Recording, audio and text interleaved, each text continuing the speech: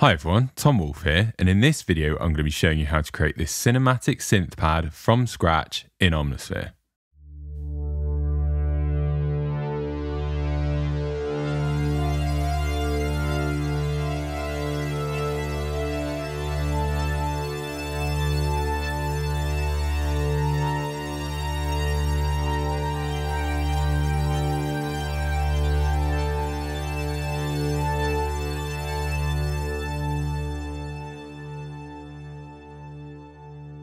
Okay, so as you can hear, we've got this kind of big, spacious, vintage sounding synth pad, which is a bit sort of Blade Runner-esque. This is a preset called Escapist, and it was included in the Synth Vault in October 2021. If you're a member of the Synth Vault, then you can grab this preset for free just by logging into your account. If you're not yet a member, just head to synthvault.net. You can sign up, it's completely free, and you'll be able to download this preset for free as well as a whole load of other presets for Omnisphere. So let's have a look at how to create this sound.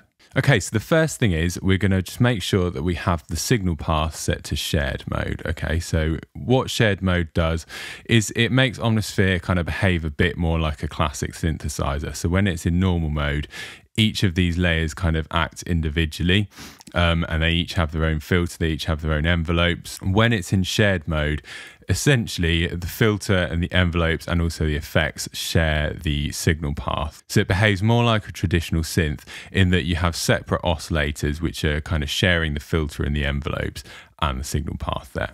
So now we've got that switched on, we'll start with layer A. So layer A is set to synth mode, and we've got it set to the OB8 saw, which is in our classic waveforms and under the sawtooths. So that just sounds like this. And as you can hear, we've kind of got some, let's turn the sound up a bit there. We've got some amp envelope on that already. So you can see we've got our attack set to 3.48 seconds. We've got the sustain all the way up, so our decay's not doing anything. And then we've got our release set to 4.17 seconds. And we've also got the velocity control at halfway there. So firstly, we're going to switch our unison mode on. So we'll come into unison mode here and turn it on. And you can see we've got this set up. So we've got the depth set to just under 0.7. We've got the spread all the way up. We've got the detune quite low, so that's 0.056. We've got it set to fine mode because we don't want it to be detuning too much. And then we've also got the analog and drift settings here. So the analog, that's set to just under 0.3. So what that does is it kind of offsets the phase of the oscillators that are in unison there. And then we've got our drift mode as well, which controls the pitch drift. So if we kind of move that, you can see that that's kind of moving those different oscillators there. So that's set up to just under 0.1. So that's just going to give us a bit of a kind of analog sound there.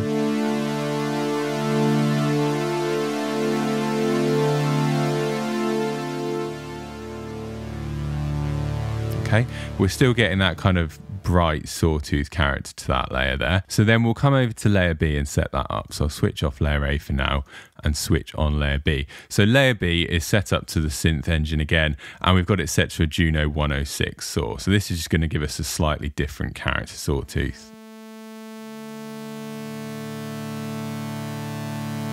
And then again, we're going to switch the unison engine on here. So we'll turn that on. And you can see we've got this set up slightly differently to the first one. So we've got the depth down to just under halfway. We've still got the spread all the way up so that we get that nice kind of wide sound. We've got the detune set to 0.062, so that's quite low. But we have actually got the analog drift quite high here, so just above 0.5, and we've got the drift really low, so 0.044 there. So we're not getting a lot of pitch drift there, but we are getting a lot of that kind of analog phase offset between the oscillators.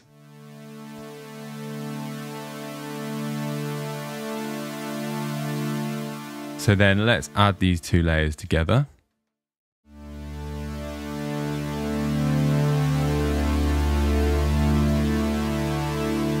So we're getting quite a kind of thick sawtooth pad there.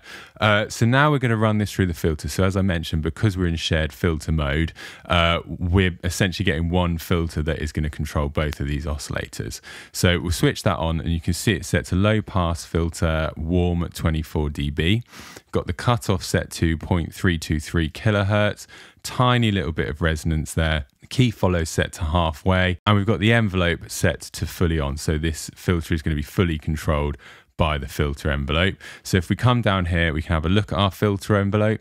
The attack is set to 4.76 seconds.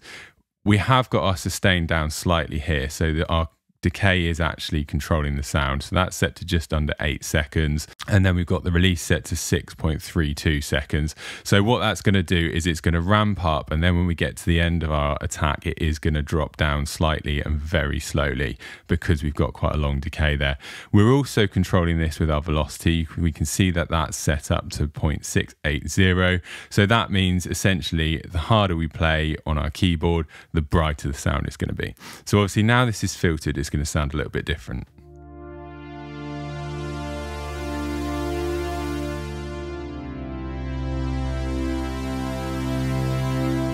So we're starting to get that kind of classic sawtooth synth pad sound there.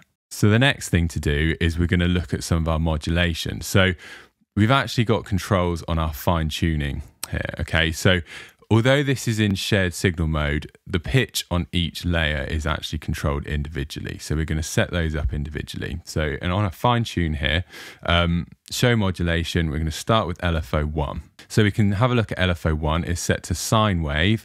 It's going to be free flowing, and we've got the rate set to quite slow. So that's 0.10 hertz there. And then we've got the depth all the way up. Okay. So we'll unmute that, and you can see this is only controlling it a tiny, tiny, tiny amount. So that's set to 0.17. I like to use the LFOs to kind of control the fine tune because it does give it this kind of analog drift feel across the entire synthesizer rather than just setting it up in the unison. It just gives it this nice kind of warping character, which is really, you know, almost imperceptible when you're listening to it, but it does just give it that kind of extra quality to it. So we'll set up our layer B fine tune as well. So this is being controlled individually by LFO2. So LFO2 is set up slightly differently to LFO1. We've got a sine wave still, we've got it free flowing, except the rate is slightly higher. So instead of 0.10, it's 0.13. Depth is all the way up again. I will unmute that. So again, a very little amount, 0.017. So that is now going to sound like this.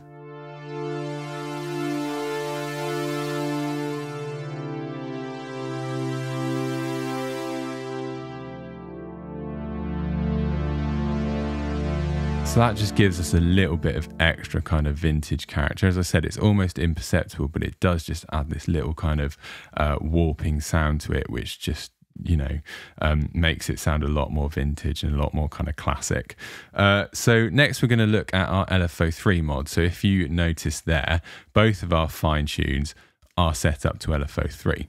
So LFO3 is set up with a sine wave, again free flowing, but the rate, as you can see, is a lot higher here. So that's set to 4.45 hertz. Now this is almost kind of vibrato speeds here. I tend to find the sweet spot for vibrato is kind of around 5 hertz, 6 hertz, somewhere around that. So this is almost kind of vibrato speeds. But you can see here we've got the depth set to 0. So to start with, this is not going to be doing anything. We'll unmute it. As you can see, we've got it set up to 0.66. So it's still not a lot of detuning there, especially considering this is the fine tune, but you'll see what that kind of adds to it in just a minute. And again, we'll come over to layer B, and this is also being controlled with LFO3. So we'll unmute that, and again, we've got it, yeah, just about the same there. So then obviously this is still not going to have any effect on our sound until we start controlling the depth. So the depth is being modulated by envelope 4. And this is where it kind of gets interesting, because we're going to be kind of stacking layers of modulation together so that a number of things kind of control the sound. So let's have a look at our envelope 4. So the reason I've chosen the envelope 4 here is because out of the mod envelopes, it's the only one that can be controlled polyphonically. So So by pressing that little button there, that's switching on polyphonic mode, which essentially means that each key that I press is going to trigger a different envelope. So each key I press is going to get this kind of envelope going on the LFO3 depth there. So I'm going to unmute our LFO3 here, and you can see that is set to fully on. And then the envelope is set up, so we've got a 7-second attack, sustain is all the way up, and then we've got a 1-second release. But again, you can see that the depth control is set to absolute 0 here. So we then need to kind of modulate that depth control. So that is being controlled by our velocity. And again, 100% control here. So what is essentially going to be happening is when we press a key, depending on how hard we're pressing it, it's going to control our LFO. But the velocity with which we hit the key is actually going to control how much of that LFO we're going to get on it. So if I press a key quite hard, we should now hear that. So you can hear that kind of almost vibrato pitch wobble that kind of builds in. And of course, it doesn't come in straight away. If we controlled the LFO depth just with our velocity, then we would have got that LFO sound, that kind of vibrato sound all the way through it. But instead, we're controlling it with our envelope. So we press a key, it slowly builds in that kind of vibrato sound and then sustains it there. So there it is if I press the key quite hard.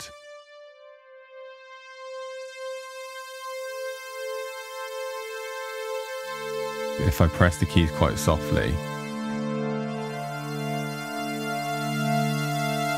there's nowhere near as much.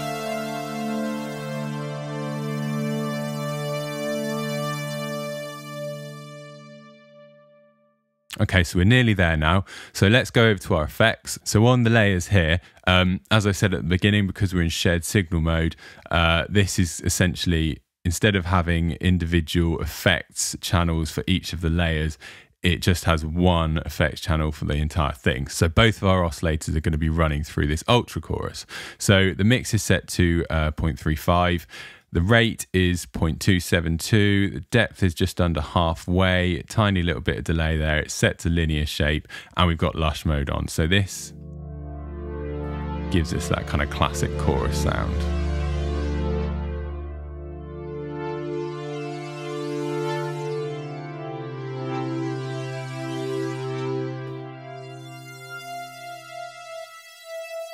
There we go, just kind of warms it up a little bit. And then on our common effects channel, so we've got some precision comp. This is just to kind of squash the sound together a little bit.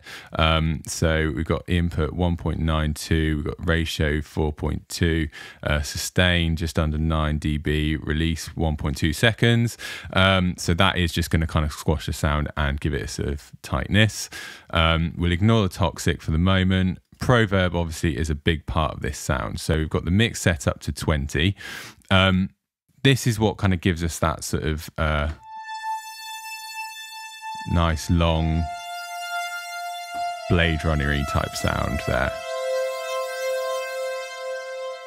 where it just kind of flows off of the pad. So for this particular reverb sound, the size is set to 42 there. Time is quite long, so we've got that set to 11,000 milliseconds, a little bit of pre-delay, 14 milliseconds. Obviously, you can dial the CPU load in yourself, depending on how powerful your computer is. So obviously, if you've got a good computer, you can get a really high quality reverb by turning this up. But if your computer is kind of struggling, you can turn that down quite a bit. The density is set to all the way up. We've got the tone set to 0 dB on both of those. And then we've got the diffusion all the way up and the width all the way up as well. And we've got a bit of reverb shaping going on here. So the low frequency is set to 1000 hertz. And the low time is kind of extended a little bit here. And then the high frequency, we've got that set to 13,000 hertz. And the time is quite low. So what that's essentially going to do is the top frequencies, the very top frequencies on this, anything above that 13 kilohertz crossover is going to be, very short reverb time. But anything below 1000 hertz is going to be quite a long reverb time, which is what gives us that nice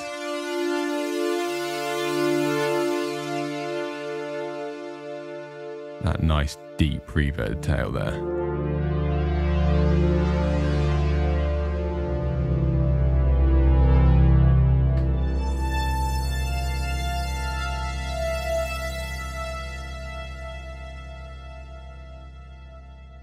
Okay, and then lastly, we've also got our modulators. Okay, so this is going to be our mod wheel and our aftertouch. So we'll start with the mod wheel.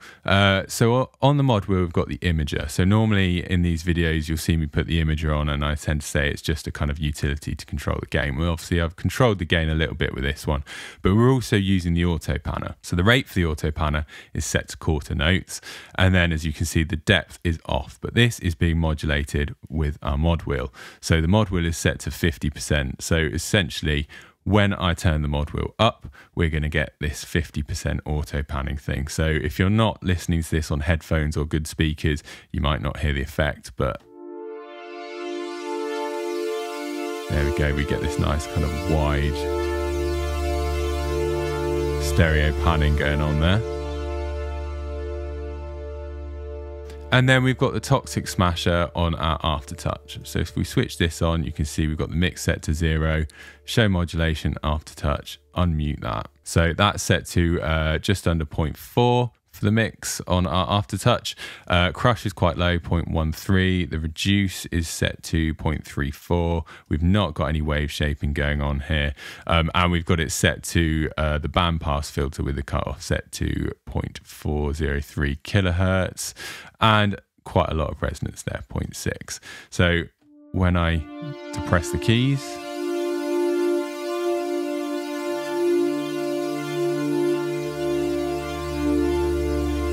we get that tiny little bit of bit crusher there.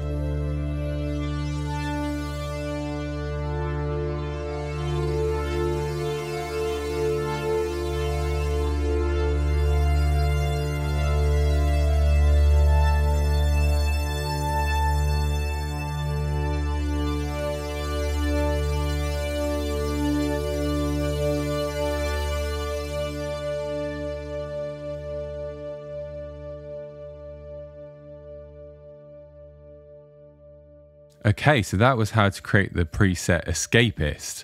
As I mentioned at the start, this is a preset from the October 2021 Synth Vault presets. Now, if you're not a member of Synth Vault, head to synthvault.net. You can sign up for completely free and you can get these presets for free.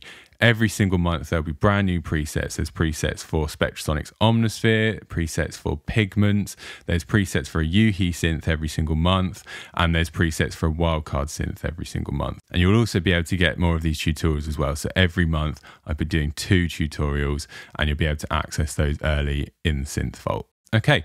Thank you for watching this video. Hopefully you enjoyed creating this preset. Hit the subscribe button if you'd like to keep up with the latest presets and tutorials. And until next time, take care.